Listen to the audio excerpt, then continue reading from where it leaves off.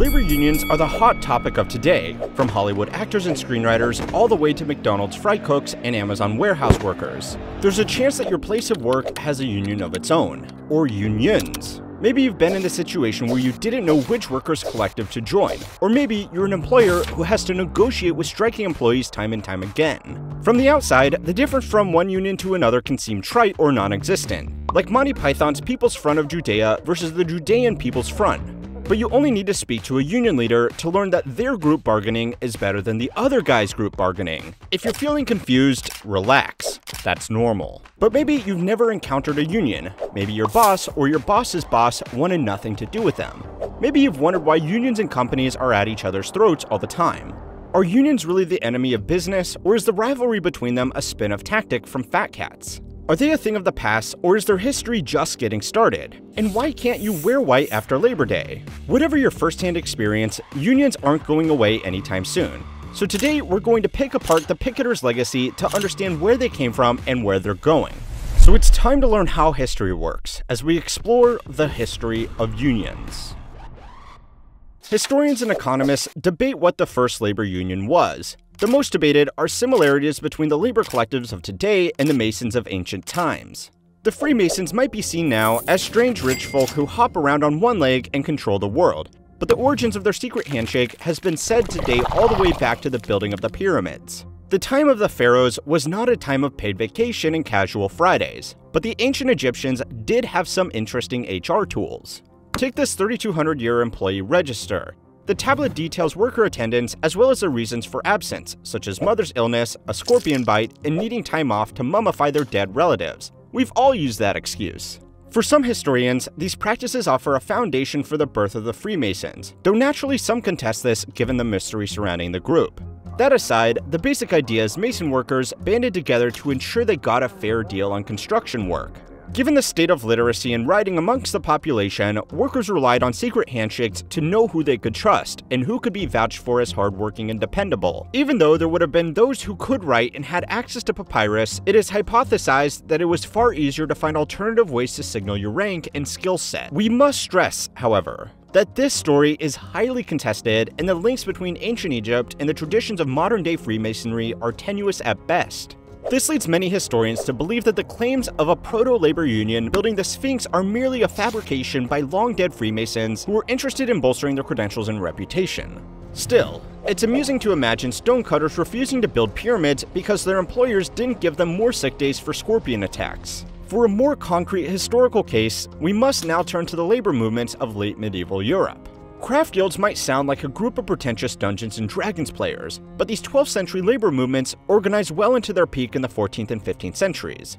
Back then, serfs who toiled the lands were bound to which lord prevailed over them. By contrast, townspeople were freer. As one might expect, the village blacksmith or butcher needed ways to pass on their skills so that the people would prosper after their death. But in these times, getting a job wasn't as simple as handing over a resume. Tools for crafts were simple and limited, so the skill set of a craftsman was evident in their output. If you think your industry is oversaturated, imagine being the only other blacksmith in a town. The role of these guilds was less about controlling the market and more about securing the longevity of the population. One role of the guilds was to limit the labor supply by setting up regulations into becoming a craftsman. You'd start as an apprentice in the hope of becoming what is known as a journeyman, which was someone who was qualified yet distinguished. Think of it like the difference between the new guy in the warehouse versus the guy who got his forklift operating license. They're both workers, but one has more mobility and bragging rights. Anyway, an apprentice or journeyman would shadow their master until they were able to produce a piece of work worthy of being called a masterpiece. Doing so would earn you the promotion to craftsman and grant you all the responsibilities of one: sourcing raw materials, selling goods, and supervising your own apprentices. Climbing the ladder wasn't easy. The craft guilds were strict on which tools and techniques would be available to you, but they also dictated your wage and working conditions. It might sound strange, so think of it like this. There were unions comprised exclusively of sole traders that dominated the local market. By today's standard, this monopoly would be criticized for its limited access to positions of economic influence and power. But there's a world of difference between controlling Wall Street and running a local market in some hick medieval town somewhere. They were born more out of pragmatic necessity than commerce. But that all changed as populations grew. As towns spread, so did the crafts guilds. Wood carvers had their guild, and wood painters had theirs. This helped to facilitate specialism and development of crafts, trade, and technology. But soon, a counter-movement appeared. Specialisms were sometimes not differentiated enough. Was a wood carver really that different from a wood turner? Soon, guilds competed for raw materials. Classes within crafts appeared. Think of it like small towns going from one blacksmith to large villages having blacksmith franchises on every corner. Soon, masters employed many different craftsmen, and the guilds were absorbed into merchant guilds. With money-making as the guild's objective, it became harder for journeymen to enter a class because masters preferred to hire them as wage workers. That's like forbidding the forklift operator from running his own factory because you can hire him to operate a forklift in yours. In time, the crafts guilds disintegrated. Journeymen started selling their craft for wages outside of town walls, meaning they were outside the jurisdiction of guild regulations for better or worse. In effect, these early unions had been defeated by the monster they helped create. But things got worse, and then better in the next couple of centuries with the arrival of the Industrial Revolution. The world changed when steam power was created. Now, humans no longer needed beasts for torque. Now they could construct machines to dramatically increase output. But people were still needed to operate machines and aid in the general day-to-day goings-on of factories. The sheer volume of work available made it easy for Victorian masters to have bargaining power. They decided who got work and for how little pay. And if you didn't like it, no problem. There was always someone else desperate to take advantage of the growing economy. Shifts were long and arduous, and the conditions were dangerous both in the short term, like getting your hand caught in a machine, and long term, such as the impact to your health. Now that the crafts guilds were well and truly a thing of the past, it was harder for workers to secure improvements to labor laws of regulations, especially when it came to children. After all, children had been part of labor since time began, but the 18th and 19th century were different. Their small, dainty hands made it easier to get into the nooks and crannies of dangerous machines that adult-sized humans couldn't reach. Exploitation was rife. However, the influence of the Industrial Revolution was so wide-reaching and profound that it took a real labor movement to stem the tide. This movement, it was a little thing called Marxism.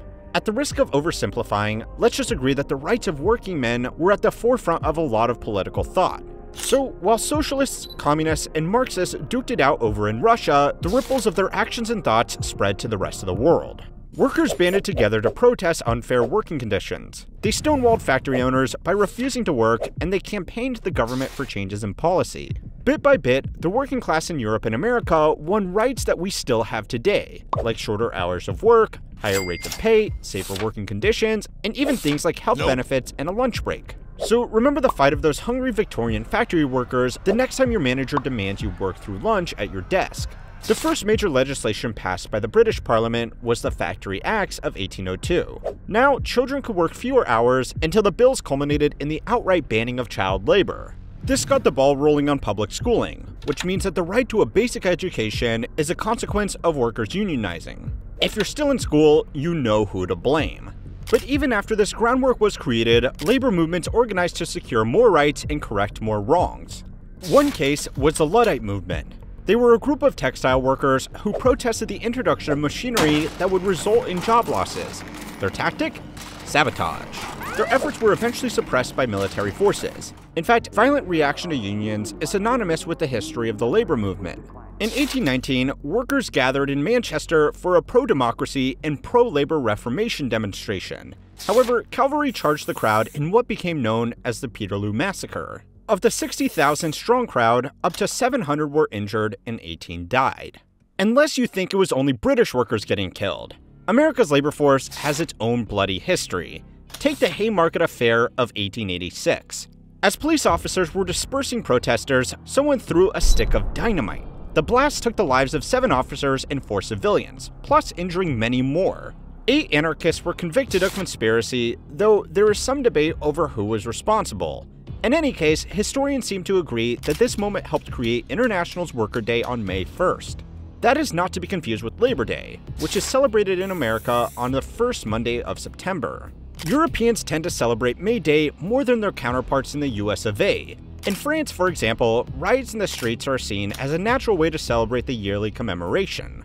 As for us Yanks, September is taken more seriously, which is why it's a social faux pas to wear white after Labor Day.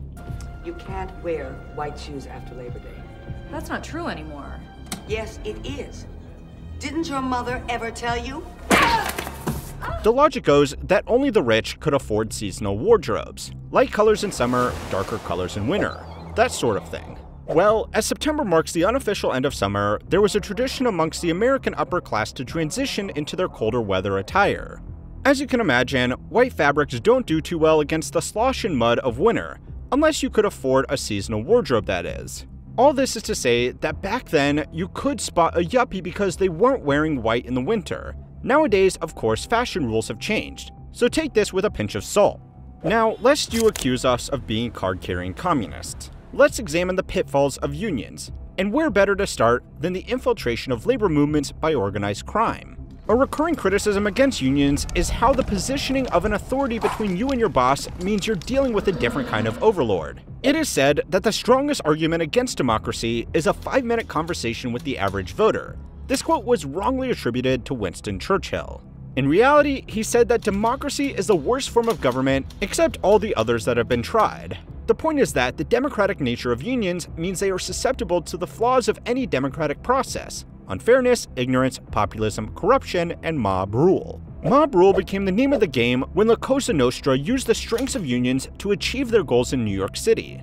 In essence, the mafia created a climate of fear among employees, employers, and union leaders to run extortion rackets. All they had to do was make sure voting went in their favor. If you've seen The Sopranos, then you know how Vito greased the unions. You'll probably already know that Tony's claim to working in garbage collection is a nod to how organized crime got their dirty mitts on the refuse industry when cities stopped collecting commercial waste. In doing so, a space opened up for private haulers, which was a prime target for mobsters looking to add more layers of obfuscation between them and the law. The collective of workers would be used as a cover for illegitimate activity. They could hide paper trails of bribery, corruption, and money laundering. They also decided who got employed by controlling the hiring halls. These places were used to dispatch workers to different jobs, kind of like the switchboard for a telephone operator. Except now, the mafia could directly place their associates in different positions. Some were workers, some were managers, some were union leaders. Fighting back wasn't easy. Sticking your neck out was a way to lose your job or possibly your life. Kickbacks were normal, as were the shakedowns and silencing tactics. To this day, the exact influence of gangsters and unions is debated. Some say that there are still threads of control that lead back to mafioso. Nonetheless, a lot of power was taken from the hands of criminals when the US passed the RICO Act. The Racketeering, Influenced, and Corrupt Organizations Act of 1970 gave prosecutors tools to pry criminal influence out of workers' unions. But perhaps this proves what Thomas Sowell said: unions do not work for workers. Unions are for unions in the same way corporations are for corporations. By the 1980s, unions were in a strong position, especially in the United Kingdom. Then came along Margaret Thatcher. Her government was pro-free market and anti-regulation, whereas unions had more collectivist tendencies. Depending on your political temperament, Thatcher's destruction of unions was at the service of greedy corporations, and her regulations were needed to sap the power of controlling and obstructive labor movements. When she came to power in 1979, high inflation and unemployment was putting Britain in an economic tailspin.